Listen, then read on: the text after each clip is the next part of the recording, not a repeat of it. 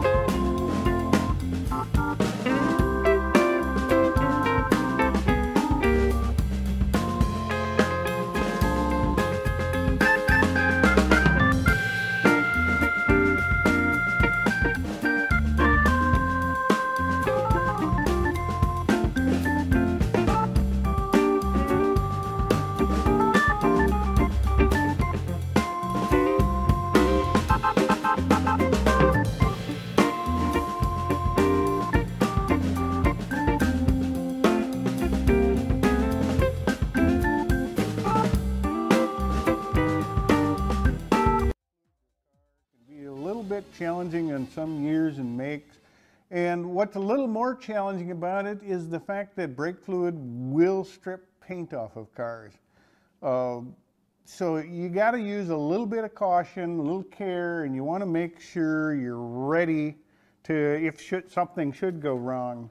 For our car, we have a remote reservoir mounted up on the firewall, but it's still not the easiest thing to get to because we've got the hood hinge in the way here, and it's in a little bit of a tight spot. So what I like to do is I just take some old water cooler cups, and these are available at your office supply center, and these make great little funnels, although you can get like 500 of these for pennies on the dollar compared to buying disposable funnels. And then when I'm ready to add brake fluid, I wrap the container with a paper towel. And what this does is when you do finish pouring, it usually has a little bit of drip, and that catches then on the towel and won't end up on my finish.